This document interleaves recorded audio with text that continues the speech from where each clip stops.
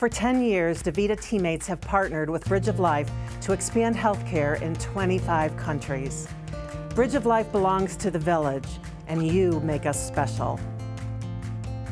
I decided to volunteer because I've always loved helping people, and I saw this as an opportunity to help folks that are part of the larger global village.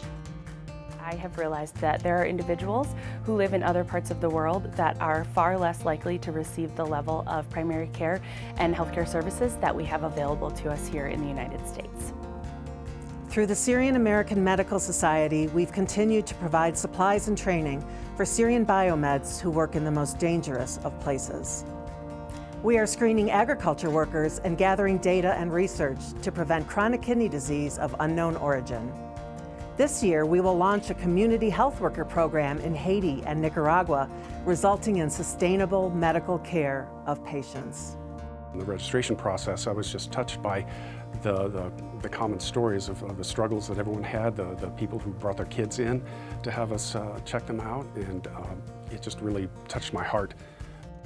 It seems like a small gesture on our side when it is a life-changing event for somebody that's in a different situation than your own. It's not just another volunteering experience. It's not just another screening we're providing as caregivers. It is more that we are doing as family members for our community outside. If you're considering volunteering with Bridge of Life, just do it. It's an amazing experience. We work with an incredible group of people who are extremely talented and have a great heart for the people that they're serving. From Haiti to India, Guatemala to Nepal, thank you for caring for our world.